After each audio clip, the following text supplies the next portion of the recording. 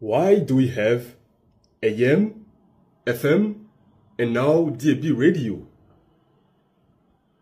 Most of us use radio every day, but we rarely think about how it all began. First of all, let's go back to the very start.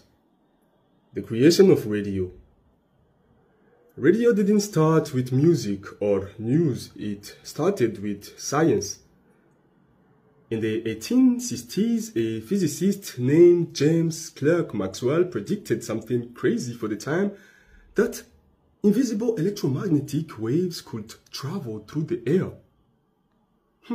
Then, in 1887, a German scientist named Heinrich Hertz proved Maxwell was right.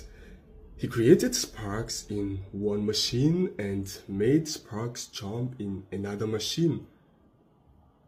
Across the room, he showed that radio waves were real even though he didn't think they had any practical use.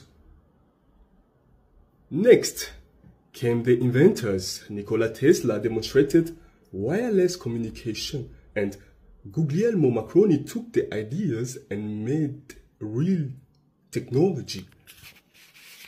In 1901, Marconi sent the first radio signal across the Atlantic Ocean.